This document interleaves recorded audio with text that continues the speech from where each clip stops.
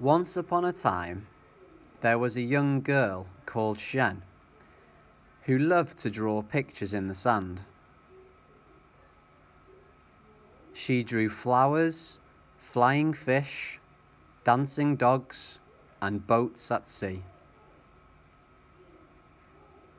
Suddenly, a mysterious man appeared, handing over a magic paintbrush, saying, "Never paint for wealthy folk, only for the poor."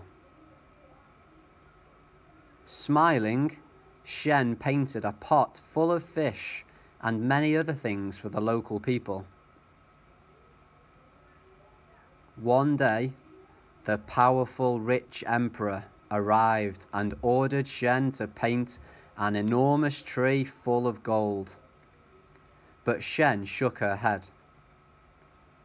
Terrified, she was thrown into a cold stone prison because she refused.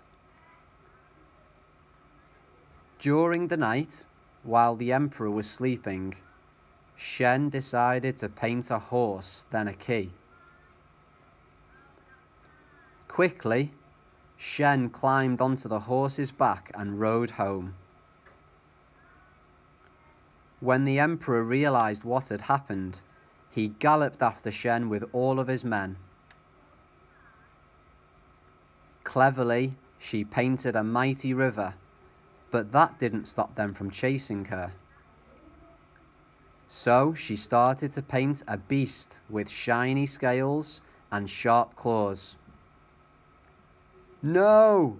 cried the emperor, terrified, and turned his horse to travel back home. Later that night, after drawing mounds of golden rice and cakes, Shen and all the villagers danced the night away.